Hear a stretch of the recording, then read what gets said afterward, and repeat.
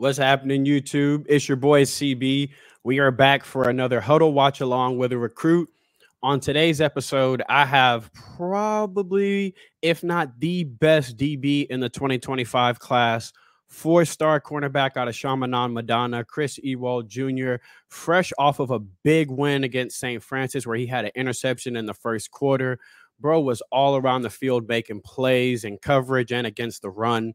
One of the most natural ball hawks you're going to see in the 2025 class, ridiculous instincts, and the definition of a shutdown corner. But you don't want to hear me tell it. You want to hear him tell it. So without further ado, is my boy, Ewald Jr. What's up, Brody? How you doing? I'm doing good, man. Down here in this Texas heat, flaming. I know y'all got a special kind of heat there in Florida too, man. But you coming off a big game where you guys showed toughness, showed grit in the second half, a big comeback against a nationally ranked team. How was that game for you, playing them 4 quarters against St. Francis with a 4-star quarterback committed to a big school, big platform for you? It was a tough game to begin with. We kind of had a slow start at the beginning. We wasn't playing Chaminade football, so it was definitely a slow start. But at second half, we picked it up after we talked in the locker room and came out with a W. For you, someone that's this young playing on a big platform like that on ESPN, this wasn't ESPN 6, ESPN 8. You know what I'm saying? This was people channel surfing or landing on that game. What's that like for you when y'all run through the tunnel and know all eyes on me for 4 quarters? I mean, at the end of the day, that's all good, but we don't really worry too much about it. We just focus on the game, so we don't kind of pay it no attention. But at the same time, we know like we being watched, so we got to put good stuff on film. And somebody like you, I would imagine you're used to being under the lights. I would imagine from the first time you stepped on a field and played 7-on-7, somebody put a camera in front of you trying to watch what you do on every rep. So at this point, is it just normal for you to know that you got college coaches and everybody watching you? You know, you just got to strap on your helmet and do what you do. Yeah, I definitely got used to it since last year. So it's really nothing new. So one thing I wanted to get into before we get into your tape, which is, again, when I say a natural ball hawk and a shutdown corner, Chris is that to the T. You have a couple of dogs you go up against every day in practice. Now, they're the names that everybody knows, the 5-star receivers, Jeremiah Smith and Josiah Trader. But there's also Kyle Washington. There's Ja'Cory Lewis. You lining up every day in practice against just some absolute monsters. Talk to us and tell us what that's like. Never easy. Never I come in practice knowing like I'm going against them guys, so it's like I can't really slack off how I want to. Like they keep me on my P's and Q's basically. You feel like that just made you a better corner? Because obviously you were thrown in the fire early. You get on this team, you class of 2025, so you're young going up against, a guy like Josiah Trader or Jeremiah Smith. Do you feel like that helped you elevate your game at an earlier age going up against those kind of guys in practice? Yeah, definitely. Sometimes they get the best of me and make me a better player, so yeah. And you're someone that's physical at the line of scrimmage. You seem like you like getting your hands on receivers, especially at the top of routes.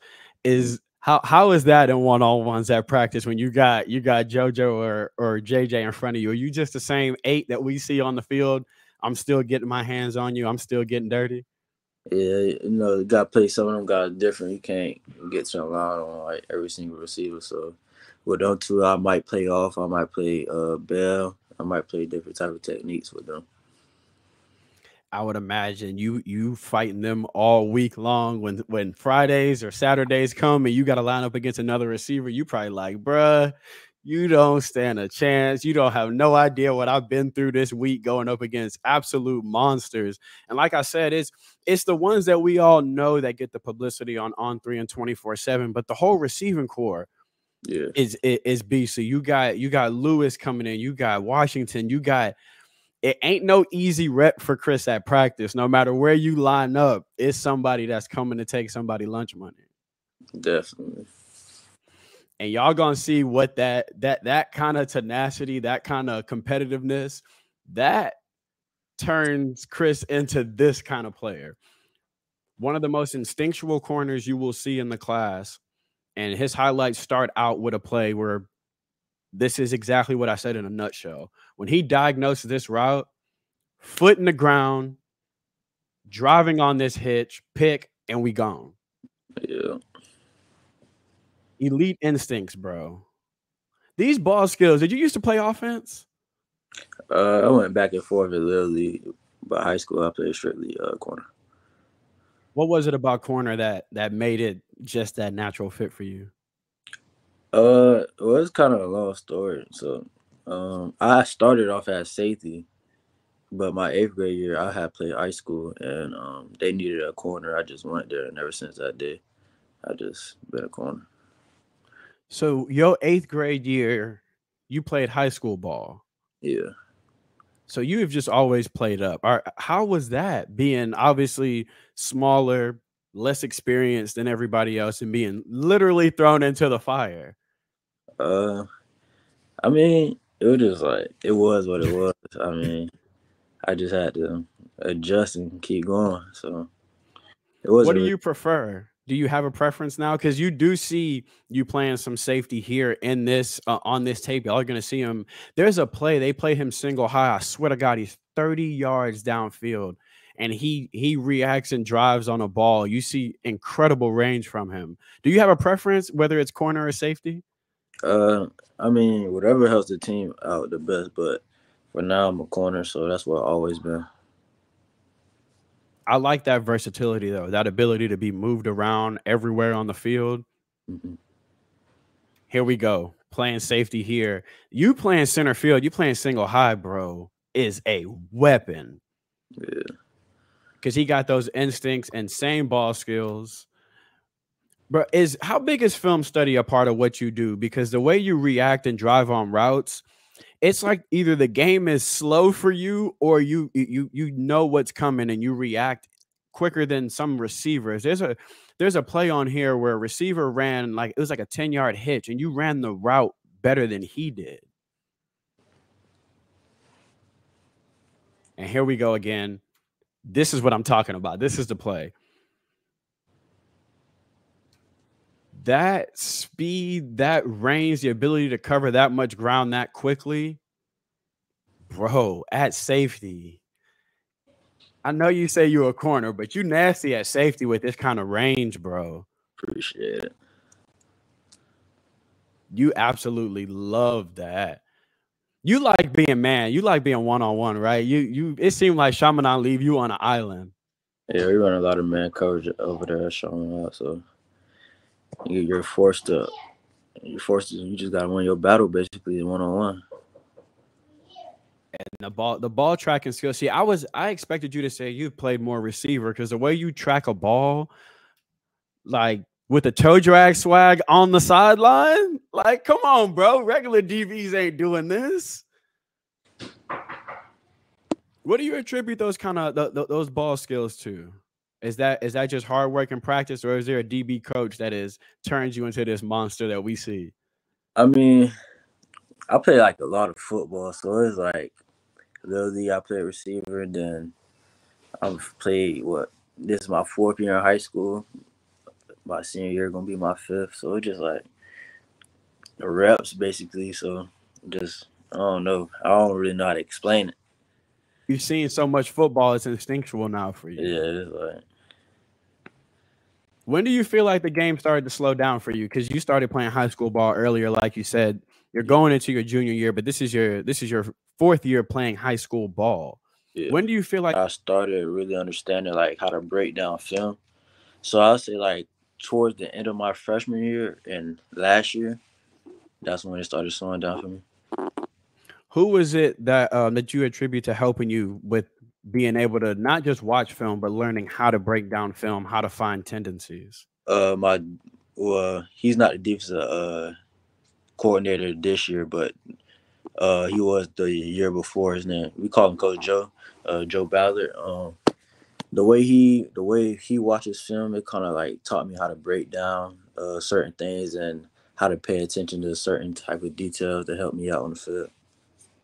You can see that too. Like that was one of the first things I wanted to ask you was your film study has to be insane because the way you drive on routes, like if you watch this here, from the second he started his second move to pivot to turn this into a whip route, you stick your foot in the ground and go. It wasn't no second guessing by you. The second you saw him put his foot in the ground, gone. It was like in your brain, you went, I know exactly what play that is. Mm-hmm. You can see that the game looks like it moves slower for you. Yeah, definitely. That film study is hella important. I think a lot of young guys don't really pay attention to that, or they just watch highlights. But knowing tendencies is huge because for especially for someone like you that likes to play off instinct, it allows you to. Here we go again. Whoo! Almost. Yeah, Hey, dropped it. how much do these hurt you, bro? These that you knew that was probably 6 when if you get that. It hurt bad because you know when you go back to the sideline, your coach is gonna say something to you. So that's why we know now why he don't miss him, and another reason you don't miss him because you play in a secondary with a bunch of other ball hawks. So if there's another opportunity out there, it may be Zaquan's, it may be Kelly's. You probably thinking, dog, somebody else gonna get it now. Yeah. You know, I like to be the one who lead the team in picks. So, do you have a goal this year for interceptions? Do you have a number you trying to hit? at least 5 or 6. Let's go. Let's go. Already got one. Yeah. This here is what I like too. Not gonna get caught up in the wash here. They tried a natural pick. It did not work very well because homeboy got the lights jammed out of him. But again, this is you recognizing the route, driving on it. And hey, when it's time to hit, bro, you're not just no finesse corner. When it's time to put your nose down, you get dirty. Yeah, I'm a tackle when I got to tackle. Have you always enjoyed the physical aspect of the game? Because even at the line of scrimmage, you got long arms and you'll reach out and touch a receiver. Yeah, definitely. I don't mind a little physicality sometimes. So my fan base will kill me if I don't ask you this. You've taken a visit to Miami. Mm-hmm. Do you plan on taking another visit during the year? Yeah, I plan on going to one of the games. I don't know when the next time I'll go back to the facility, but I'm definitely going to one of the games. What were some of your thoughts on Coach Adai, the defensive back coach over there at Miami? He's a great guy. We recently just started talking not too long ago because at first I was talking to Coach DeMarcus Van Dyke, but Okay. but so we're just building our relationship as time goes by. So we just starting getting to know each other. He seems like a very no nonsense dude, but every DB I talk to that has talked to them, like Isaiah Thomas was like, nah, he's like really funny and he's about family and Mm-hmm. he's nothing like how we get to see him. Obviously, we don't get to see the real version of him, but y'all get to see, the real Coach Adai. I thought it was interesting. Even Dylan Day was like, nah, he's hilarious. He's funny. He goofy. So I always thought that was interesting. How big was DVD a part of your recruiting process, even earlier in 7-on-7 or in little leagues? I know he's one of the best recruiters in South Florida. So I want to give Coach DVD a shout out here because I know he's one of the best DB coaches out there. Yeah, so he actually was my little league coach at some point in time.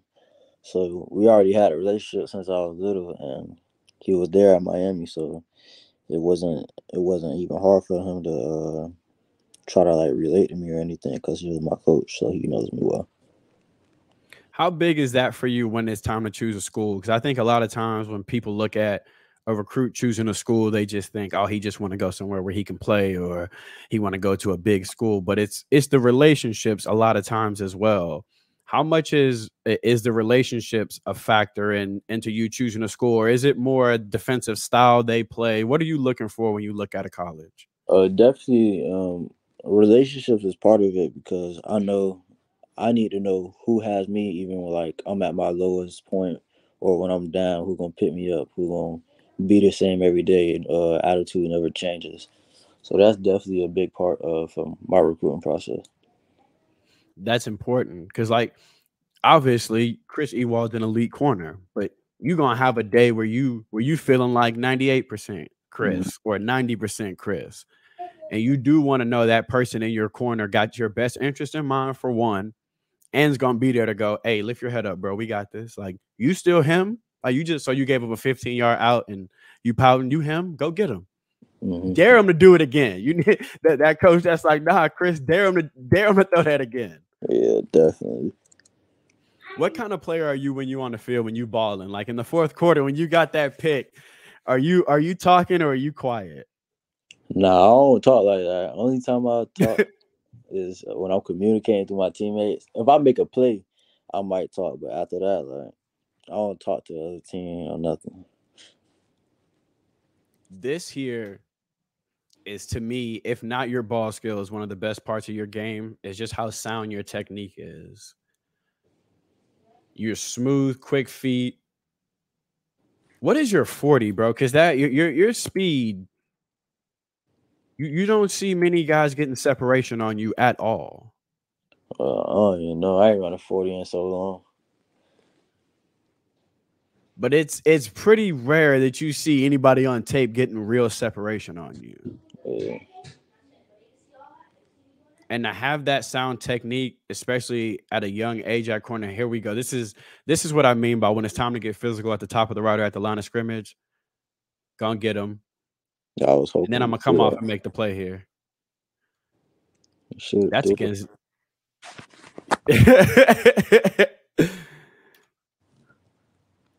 how annoying is it when you got a receiver out there like that I know you want to just throw off you and go make the play?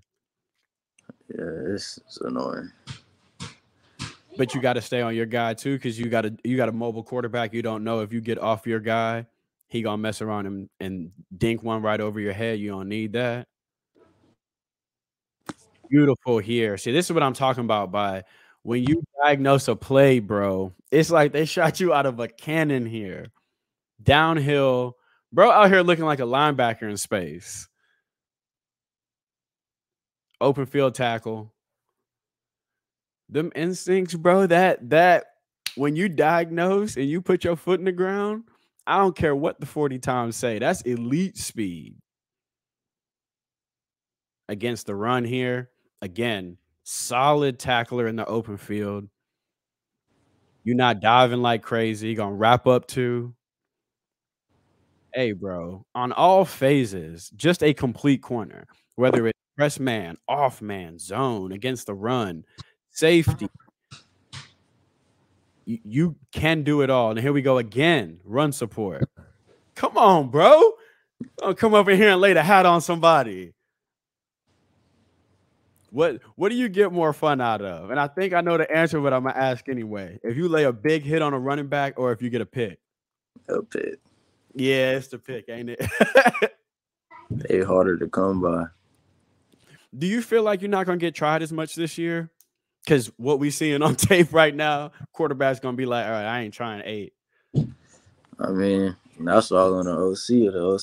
If the OC feel like they know how to get the receiver open on me, then that's up to them. I don't. I think I speak for these OCs when I say they're not trying you that much this year, bro. If they are, it's misplaced confidence, and they shouldn't have in the first place. So you got obviously a full season to go for Chaminade. Your season just started, and y'all are trying to win another state championship. Got a powerhouse down there. What's coming up for y'all? I know it's week to week, obviously. And so I know some of y'all games stream, some of them are on television. For those who want to check your games out this year, the ones that are not on television, where do they usually stream those? Uh, it depends. For different games, it'd be like different medias who stream a game. So there's really no no set channel or anything like that. But this year, I know they stream a lot of them. The ones that are not on ESPN, I'm gonna hit you during the year and see if it's not on ESPN, I can get a link and I'll tweet them out so everyone can check them out. Y'all, trust me, you want to check out this defense. When he says Chaminade football, that is all hats running to the football, and it's not just him that's a ball hawk in that back end. There's another corner, Kelly, absolute beast. Zaquan on the back end. The linebackers are nasty. The front seven got a defensive tackle, Anthony Smith, just a absolute monster in the middle. That defense comes with it. But if you had to summarize what Chaminade football is, like you said earlier, y'all weren't playing Chaminade football in the first half, but y'all did, and we saw that surge in the second half, 21 points in the fourth quarter to get that W. If you could summarize what Chaminade football is, what is it? Dominating. Let's go. Opponent. Let's go. And if you could summarize Chris Ewald Jr. in a couple words as a corner, how would you describe yourself? A lockdown. Lockdown. There we go.